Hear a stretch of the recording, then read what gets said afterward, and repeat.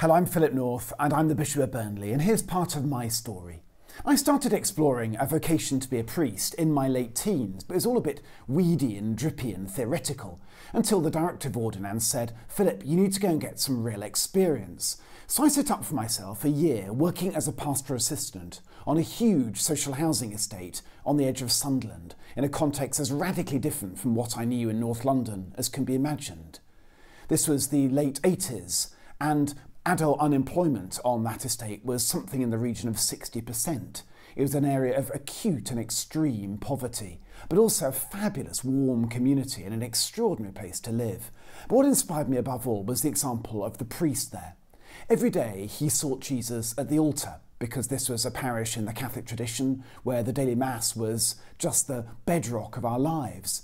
But then each day he left the church to seek Jesus out in the streets, to seek Jesus in those who were struggling, in those living through extreme deprivation, seeking Jesus in those who had no cooker to cook on, or those who are really struggling to bring up their children, or those who are victims of domestic violence, seeking Jesus also in the pubs and the clubs and the projects, and in every aspect of the life of that estate.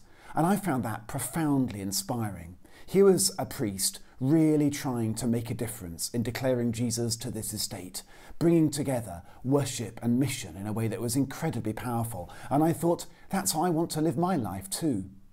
That raw experience of ministry was critically important for me.